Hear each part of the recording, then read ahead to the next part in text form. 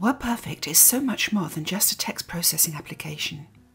And if you've ever wanted to write a book, with WordPerfect you already have everything that you need to get started.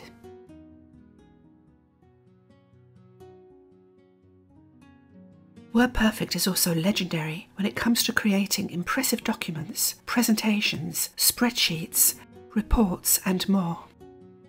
In this tutorial, I'd like to show you how to put a book together. Perhaps you've thought of writing your memoirs to pass on to your family and want to create text passages, add family photos, or perhaps a genealogy tree. Or perhaps you want to write a short history of the town you live in and need to create a book that has an index, chapters, and footnotes pointing to text sources. This is something we'll be covering in another tutorial. For now, in this tutorial, we're going to put an autobiographical book together with memories and photos of my grandfather that we can pass on to the grandkids. So what elements are we going to need for our book? For a family memories or genealogy book, I would normally start by collecting all the images, text documents, scans, etc. in a common folder.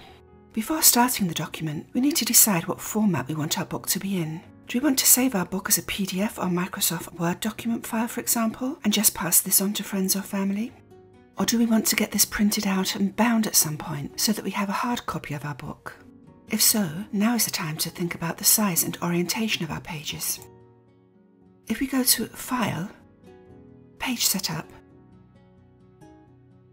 we can choose from printer page sizes if we want to print it, or otherwise from any standard page sizes. We can choose a page size from the list here, and whether we want to use portrait or landscape orientation. You can also set up the page margins here, and if you're intending to have your book printed professionally, you can always check with a printer beforehand regarding the width and margins necessary to allow for binding. For now, I'm just going to leave the settings as they are. So I've set up our page size. Let's now create our cover page. I'm going to start by adding the title and formatting my text. I'll start by choosing a font and font size. I now need to center align my text.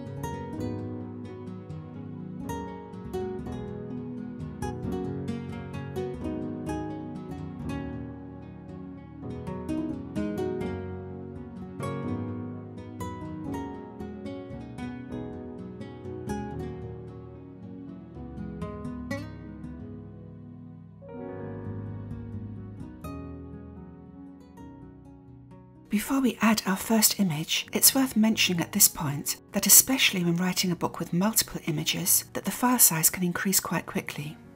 Modern cameras and smartphones take very high-res images, and if you're scanning in family photos, you also need to keep an eye on the scanning resolution. To keep the image size relatively small, open the image in Windows Picture Viewer or a photo editing program such as PaintShop Pro, copy the photo,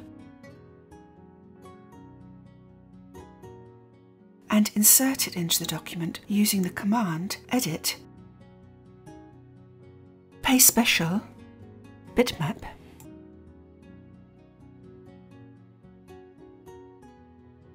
we could of course use the Insert menu, and then Graphics Pictures and choose an image, but the file size will be larger than if we use the previous method. The WordPerfect Office Suite also comes with over 900 TrueType fonts, 10,000 clip art images, and 175 digital photos. So there is no shortage of artwork we could include with our cover. But for now, I'll just be copy and pasting images into WordPerfect. If you want to scan and insert your photos as you're going along, just go to Insert, Graphics Pictures, select Image Source, and choose your scanner. Then choose Insert, Graphics Pictures, Acquire Image. Now, if we only want to publish our final book as, say, a PDF file for viewing on a screen, then an image resolution of 96 dpi will be fine. If we want to print out our book, then an image resolution of 150 dpi will do. So I would advise checking the resolution of your images and reducing this in an image editing application before bringing them into WordPerfect. For minor image adjustments, we can right-click on an image and open the Image Tools.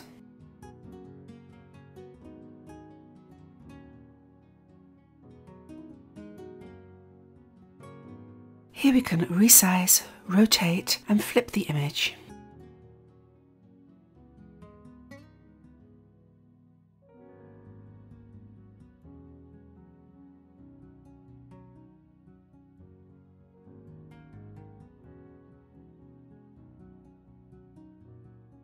We can also make our images stand out a bit more by selecting the image and then choosing a border from the Border Styles drop-down list. Let's just give this image a nicer look by selecting one of the border styles.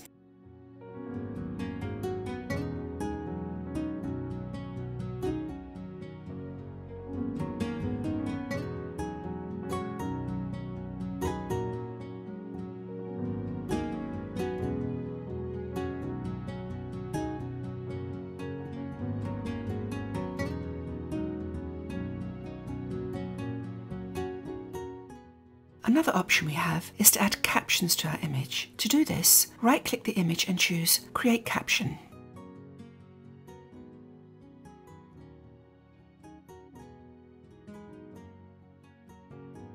To format the caption, right-click the image again and choose Caption. Here we can adjust the caption position, offset, width, etc.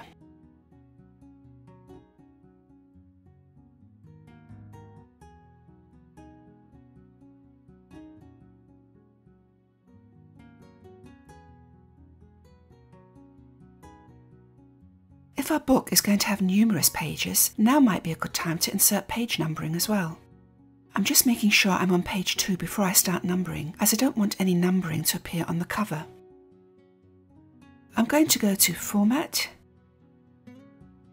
Page, Numbering. And as we can see here, I have several formatting options for my page numbering.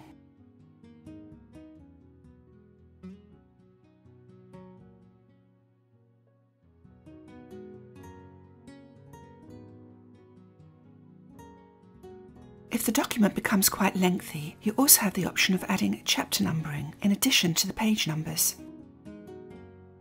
Let's just quickly format the page numbering.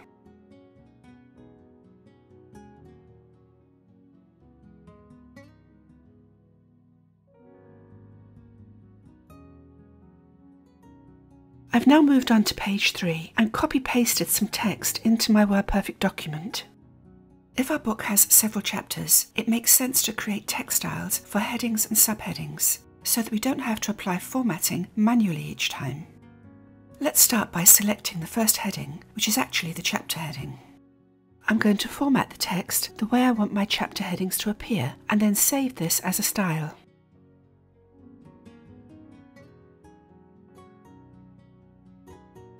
I'm now going to go to Format, Styles, and choose Create.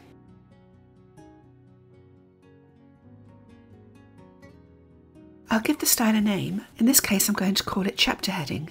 This Style Editor panel also gives me font formatting options. I'll use the font and font size as a description.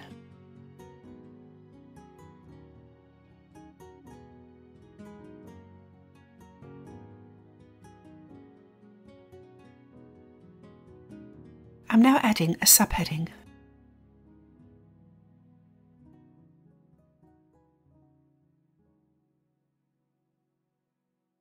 Let's save this as a style too.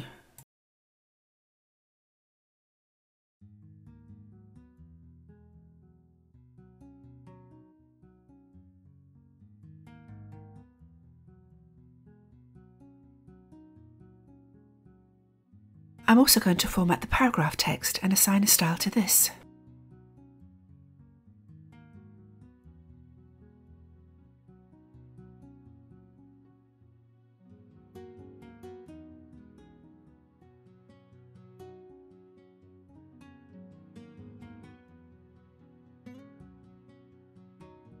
can now access my styles from the drop-down list on the property bar and quickly apply them to any selected text. To make the start of my chapters easier to find and also stand out a bit more, I'm going to start my chapter with a drop cap. To do this, I start by placing my cursor at the start of the chapter and go to Format, Paragraph, Drop Cap. I now have a choice of 4 styles, and I'm going to go with Drop Cap in Text. Let's quickly copy our next photo and insert it into our document.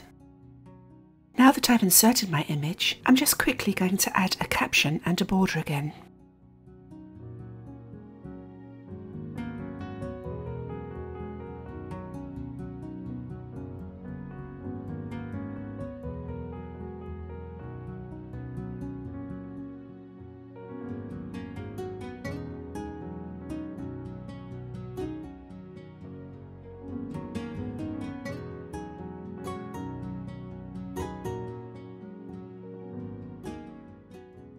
I've now copy and pasted, or typed, the next section of my book. I'm selecting the text so that I can apply the paragraph text style that I created earlier.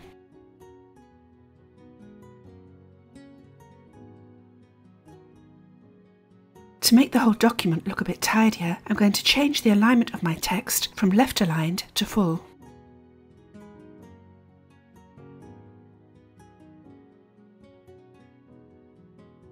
I'm now going to insert another image, but this time I'd like to place my image within the text and have the text flow around it.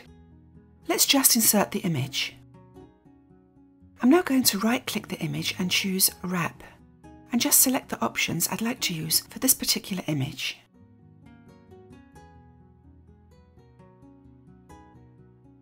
I can now drag my image to where I want it, and as we can see here, the text flows nicely around it. And here is our image with caption and border applied. If I'm going to distribute my book as a PDF file rather than a printed book, I can also include hyperlinks in my text. So I'm going to select this text here and hyperlink it to a web page about my grandfather's regiment. I'm going to go to Tools, Hyperlink, and enter the URL for the web page. As we can now see, our text has now become a hyperlink that is active within the WordPerfect document, but also in my final PDF. Let's just click on it.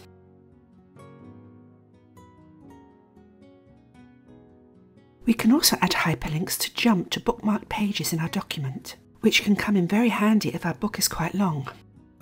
I'm going to select the text Courtship and create a bookmark at this point. The first step is to go to Tools, Bookmarks, Create. I'm going to call this bookmark Courtship. I'm now going to scroll down through my document until I find a reference to the courtship period.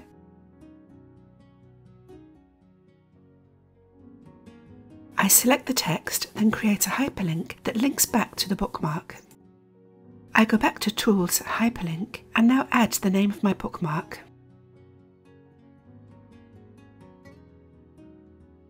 If I now click on this link, it should take me directly to the chapter on my grandparents' courtship. As you are writing your book, don't forget that WordPerfect can support you with a spell checker, thesaurus, and dictionary.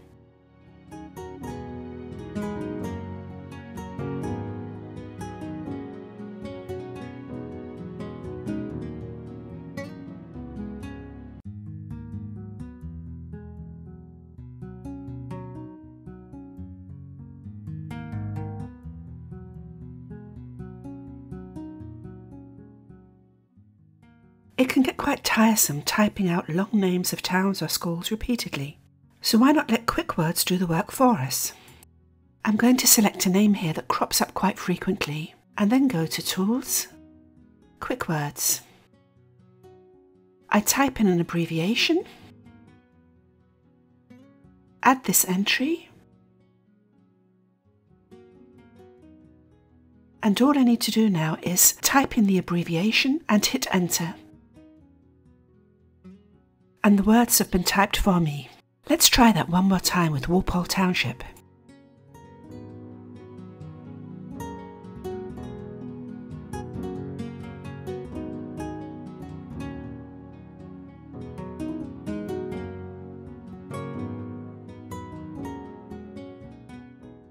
It's that easy and saves so much time when typing.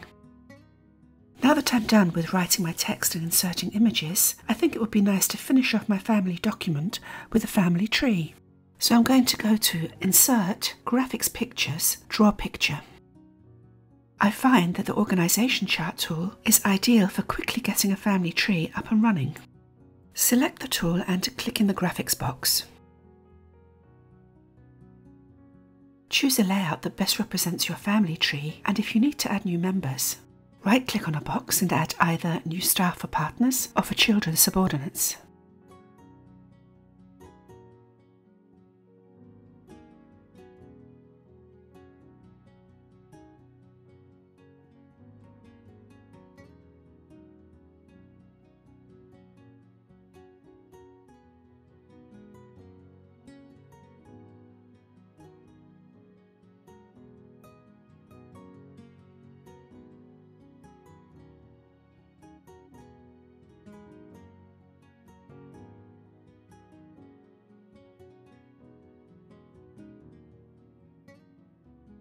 When you're finished, just double-click on the page.